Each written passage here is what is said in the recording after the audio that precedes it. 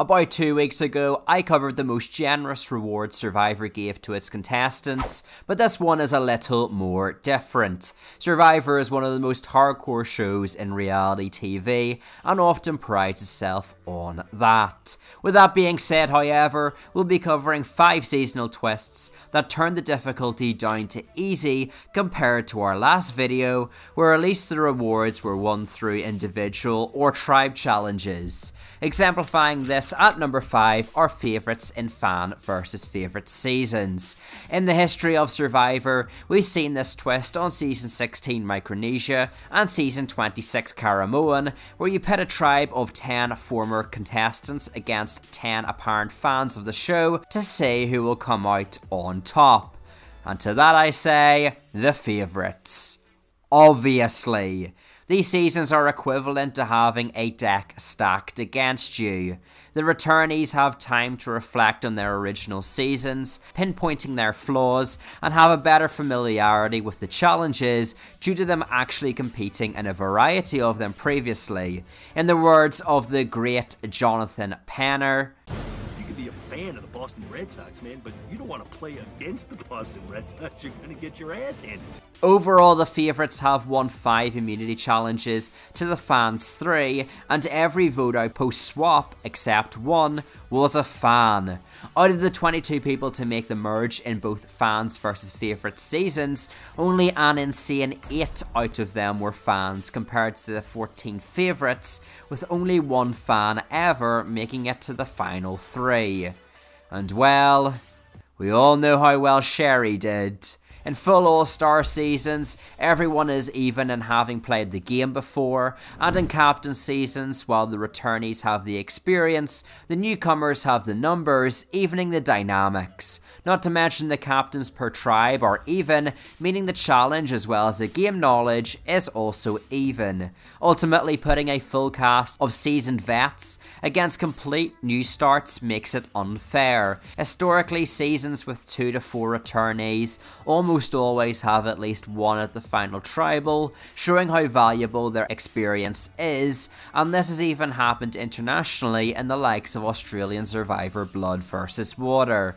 And on the topic of international Survivor, at number 4 we have the VIP lifestyle from SA Maldives. Much like the prior seasons, this had a clear divide, with one tribe being the quote-unquote plebs, and the others being the celebs. The normal people were subjected to being banished to the island by the military, had to carry their supplies to shore, and the beach was littered with coral that stung their feet if they accidentally stepped on it.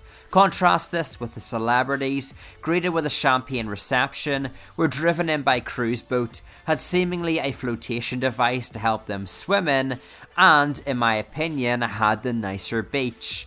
Now, this season was rather bizarre in the fact there were only 19 people on this cast, with there being 10 plebs and 9 celebs. My personal theory is that they weren't able to cast enough people considered as celebrities, which is fair enough. It's not like the pleb tribe had anyone that could feasibly have celebrity status. You know, like a prior ex-rugby player or something. If only.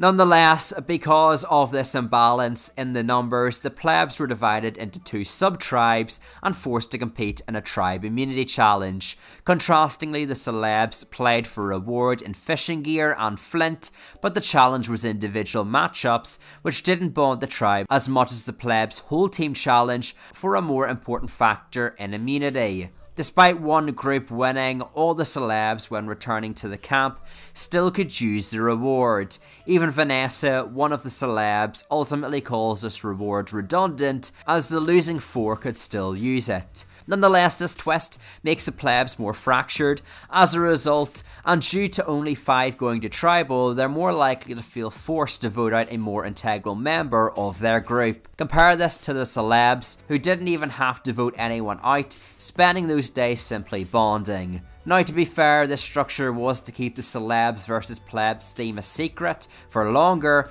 and beginning episode 2, they swapped into 2 tribes of 9, making the twist marooning exclusive, which is more than can be said for number 3. The haves versus have-nots twist perhaps is the best surface level case of one tribe living on easy mode while the others were barely surviving. In the prior video we discussed the Caramoan tribe winning a tribe shelter as a reward, which prompted several commenters to bring up the haves tribe. But I decided to keep it in this video for two reasons. Firstly, this was an integral theme to the season, where the 19 contestants spent the first 2 days building a shelter, outhouse, and even a bathroom with the resources already provided by production. Sylvia then divided the tribes into two, where, in a challenge, one tribe won tribal immunity, the entire village the 19 people had previously constructed, and, oh god, here we go again. Hammocks, silverware, plates, goblets, a bush shower, chests, a couch, pillows, tools, and lots of food, compared to the other tribe who had to go to a new island with only a pot and machete. As noted by one of my commenters, Survivor is literally a show about survival, and this twist completely broke the idea of a group of people stranded on an island. In Palau, the Caramoan tribe won the reward for their entire tribe because there wasn't a swap that season, but Fiji did. And why did they keep such a controversial twist in, despite seeing it didn't work? Survivor production. That's what. While people can split hairs over if having one challenge to basically get everything is fair, at least there was a somewhat skill-based challenge at the start.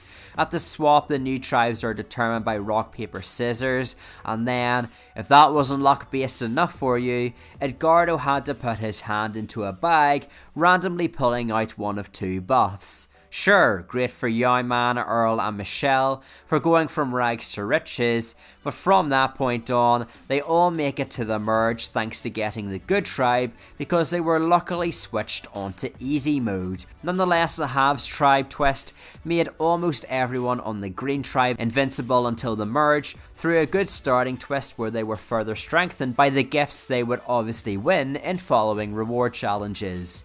And hey, on the topic of gifts, if you like my content, gifting me a subscription would be greatly appreciated. Time to move on to number 2, which is time.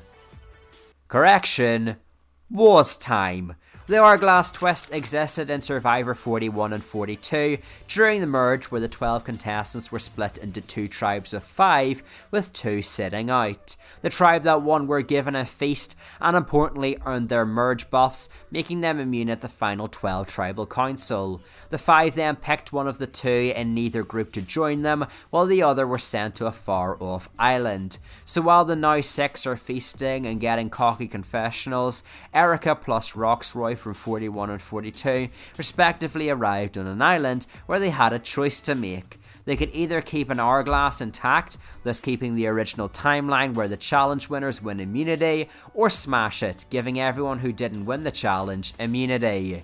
This is only a twist Australian Survivor could be envious of. Survivor comprises of 3 elements: strategy, physicality, and social, but this twist jeopardizes challenge performance. A tribe that worked extremely hard for immunity several hours later were forced to give it up, allowing their opponents a free ticket to the final 11 because they were losers. The merge is already renowned as a danger spot for individuals who are capable challenge performers, and twists like this only make that notion easier to enforce. The winners in this challenge were lied to, and much like a game, turned into easy mode. The prior losers were given an extra life compared to normal. While one extra life is already worrying, the various forms of Redemption Islands we've seen over the years takes a number 1 spot. Previously, we discussed how the Hourglass Twist cuts out physicality, but these Redemption Island twists flip that dynamic by cancelling a large portion of strategy and social gameplay while cranking the physicality portion up to 11. At the core of Survivor, contestants vote one another out, and if you're voted out, you fail. But these Redemption Islands operate as a safety net, largely excusing poor social or strategic gameplay as long as you win the challenges. A variety of these islands have existed over Survivor's history, like the Battle to Return, Edge of Extinction, Redemption Island, and other small non-elimination twists typically used in Australian Survivor. All these islands, however, have their own individual traits with their own issues. The most obvious comes from the Redemption Island used in South Pacific, where notorious challenge beast and 3-time player Aussie used the island to skate through particularly the merge section of the game. The previous season Aussie featured in was Fans vs Favourites, where I brought up past players having innate challenge advantages, which is further showcased in this season, where Aussie had more challenge experience than his opponents, and even competed in challenges that season that he had previously participated in. Even some that he previously won. On Redemption Island, he had set up his renowned pleasure dome, where he looked after and gave food to those newly voted out before beating them in a challenge, which made the players want to vote for him at the end. Again, Aussie was the biggest jury threat, despite already losing his flame technically twice, but hid on an island that players, actually in the game, couldn't eliminate him from for good. The eventual Edge of Extinction winner, Chris Underwood, was voted out third in the game, but returned at the final 6 where he was given an idol, albeit a split one, without needing to spend precious hours scouring the island for it, like other players actually in the game. Australian Celebrity Survivor had the 4 members of the jury living, sleeping and eating good food on Ponderosa. They competed in a challenge to return, with the 2 coming back into the game insanely at the final 5 against 3 other starving contestants. So all in all, a very deserving number 1. If you want me to be number 1, leave a like and subscribe if you enjoyed the content, as I spent a lot of time editing these videos.